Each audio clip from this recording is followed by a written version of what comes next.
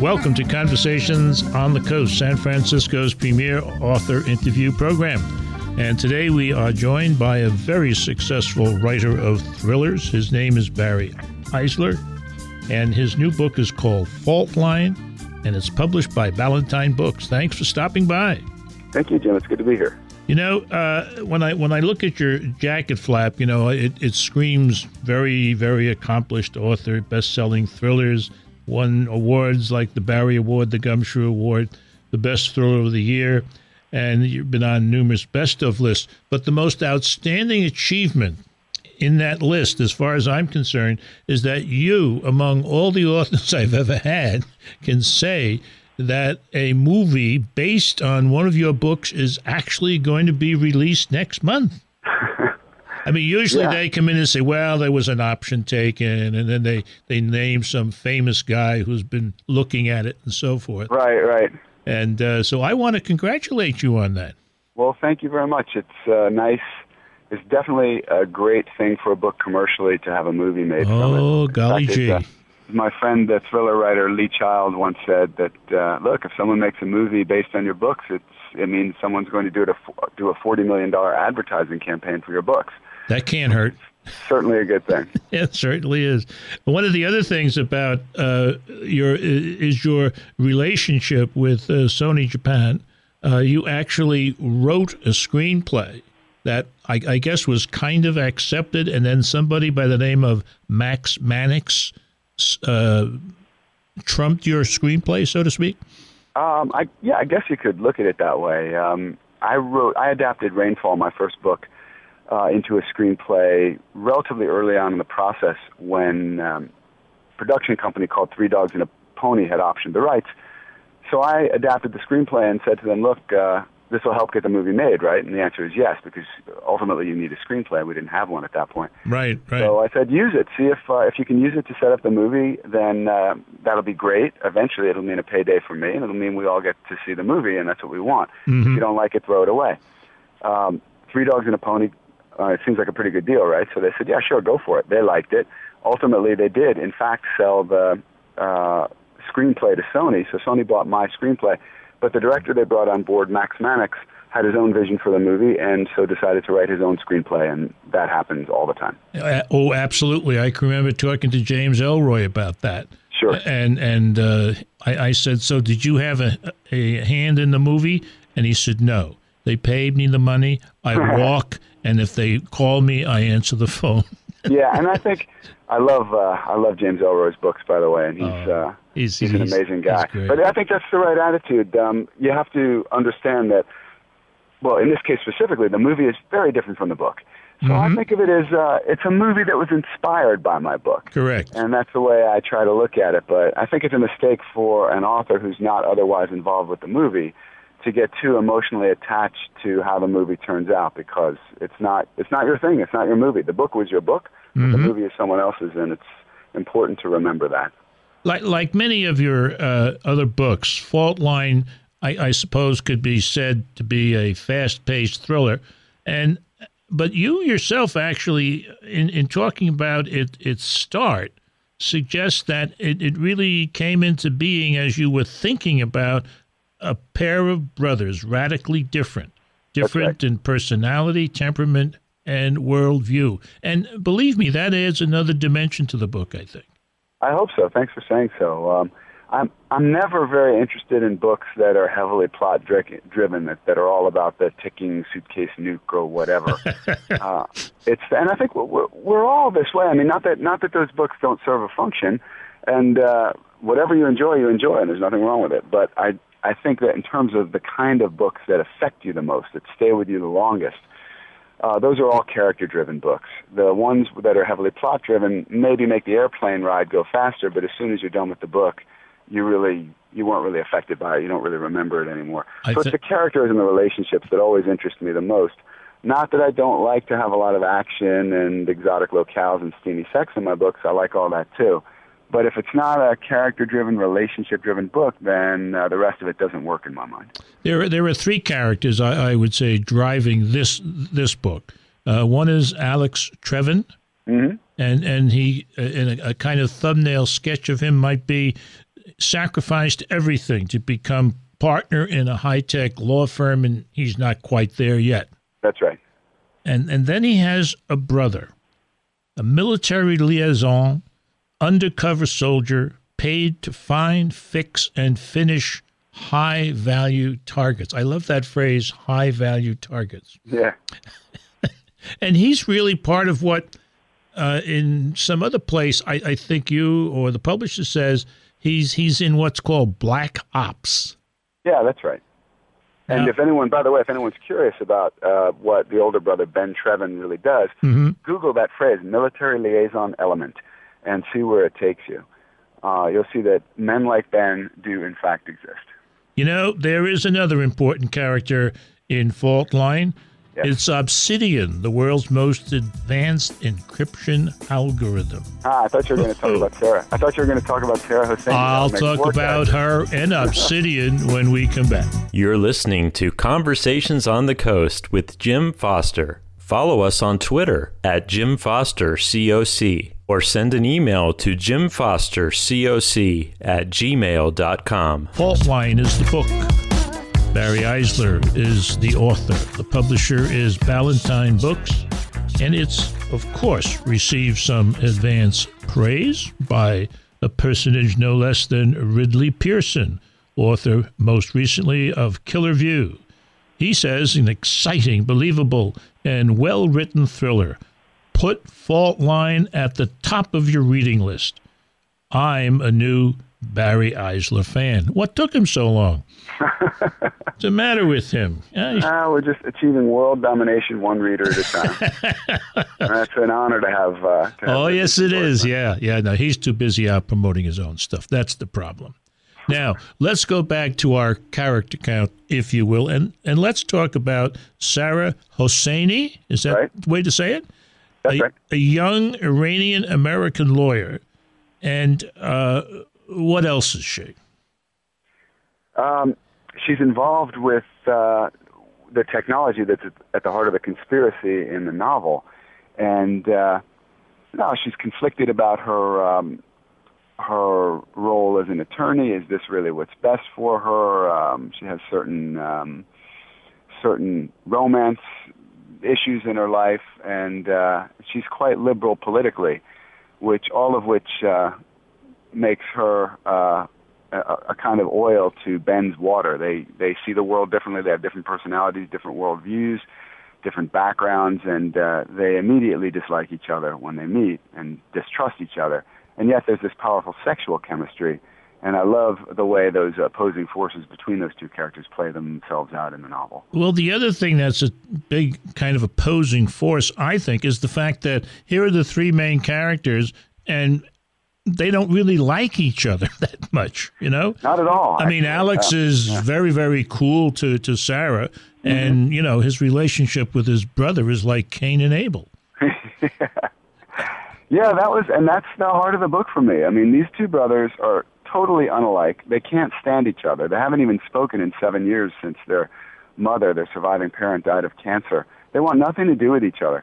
But when Alex gets in trouble, when the inventor he's representing is killed, and then the patent examiner gets killed, and then someone makes a run at Alex in his own house, Alex knows he's in trouble, and the police can't help. And the only person he can think who might be able to help him is the last person he ever thought he would ask, and that's his big brother, Ben.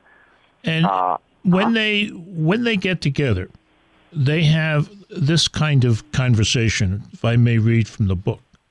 This is Ben. You expect me to do the dirty work for you? Is that it?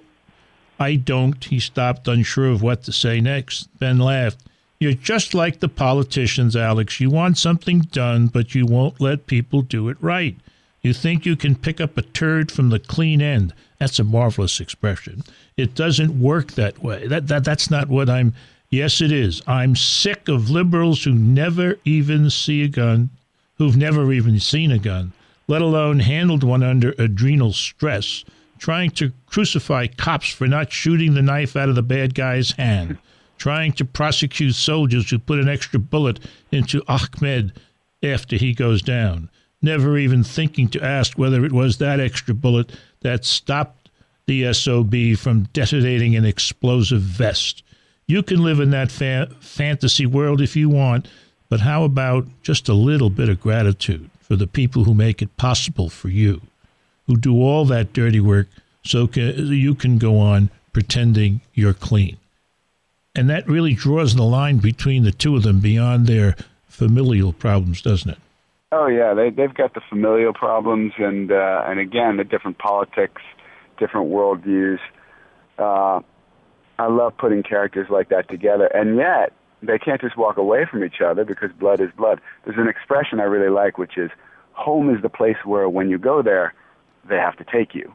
And that, to me, is the heart of this book. Yeah. No matter how much these guys can't stand each other, no matter how much blame there is and the recriminations and their history and everything else, when the chips are really down, they can seemingly rely on each other because they have to, which is a reasonably good definition of family, I guess. So I love putting these guys together. They hate each other, but they're going to help each other anyway. How's that going to turn out? That's what I want. Yeah. There is a phrase that you use, black ops. Does that actually exist? Of course. Black ops? It's just black ops is, I don't know, it's almost slang for covert operations. Oh, okay. Clandestine operations, yeah. All right. And one of the things that Ben believes when he, at another part where he expounds on his philosophy, is that he believes in fighting dirty. Yeah. Yeah. And that's really black ops, isn't it? Absolutely, among other things. Yeah. Ben thinks that we're in a fight and we need to win it. Why are you trying to play by rules? The other side's not playing by rules. The purpose is to win the fight. We'll worry about whether we won cleanly or whatever afterwards. What does he say? He says we can have a victor's justice, but first we need the victory. That's what he's about. Clearly, Fault Line is more than a great thriller. It makes you think about things like this country's security, and also something really way out there, like giving government intelligence a profit motive. Stay tuned. You're listening to Conversations on the Coast with Jim Foster. Follow us on Twitter at Jim Foster COC, or send an email to jimfostercoc@gmail.com. This is Jim Foster. It is Conversations on the Coast. Fault Line, a novel by Barry Eisler, is what we've been talking about. And another Fair Country writer, Joseph Finder, author of Power Play, had this to say about Fault Line. Thriller fans already know that Barry Eisler is one of the brightest stars out there, but now with Fault Line, a breathlessly exciting, lightning-paced, and moving tale of suspense, I predict a whole lot more readers are going to discover how terrific he is. And is that what I guess publishers hope to accomplish when the writer is asked or decides to write what they call a standalone? Well, I think it's what publishers want with any book. They want it to be discovered by new readers in addition to being lapped up by the existing audience. Yeah. That was, again, another honor. Joe is a terrific writer. I loved his book, Company Man. It's a cliche to say you can't put it down, but I could not put that book down. It was amazingly suspenseful. Terrific book. Nice for him to come on board for you. Yeah, it was nice of him, and as I said, it's an honor to have him, to include him as one of my readers, to count him as one of my readers. So, yeah, the standalone, after you've written a 6-book series, as I have, with maybe more to come in that series about the half American, half Japanese assassin John Rain. Mm-hmm. Writing a standalone, I guess, is a double-edged sword. On the one hand, people who really like the Rain books might be reluctant to try something new, and I know Robert Parker went through this when he went from Spencer to Jesse Stone. Mm-hmm. On the other hand, people who've heard good things about me, but who maybe don't want to read all the Rain books, it seems daunting to think, wow, there are already 6 of these books. Do I really want to get involved in that? Then this is a standalone. I've heard good things about the author. Maybe I'll give this standalone a try. I'm not sure exactly how it works out commercially in the end, but what I do know is that if you are passionate about a story or an idea you have, I think write the best book you can, and worry a little bit less about the commerce. Worry about the commerce later. And that's how I tried to do it with Fault Line. I think that's an excellent way to look at it. Really good. Yeah, it's worked so far. Okay. But you are fascinated with assassins. I mean, after all, Ben is an assassin too. Yeah, I do see. So at this point, I think we can say we're past the point where I could credibly claim that it's all a coincidence. I've always been interested in the secret world and forbidden knowledge. I spent 3 years in a covert position in the CIA, and so it's not a coincidence that some of the characters I write anyway are assassins or spies or undercover military guys and that sort of thing. And it's fun for me to create those characters in part because I get to draw on some of my own training and experience. Fault Line was particularly fun for me to write because I got to draw not just on the CIA background, but also on my time as a Silicon Valley technology lawyer and as an executive in a Silicon Valley venture-financed technology company. And you seem to have that part down, Pat.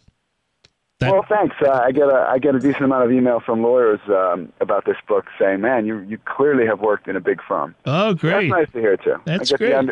That's great. The world of actual assassins and of law firm assassins. What a group!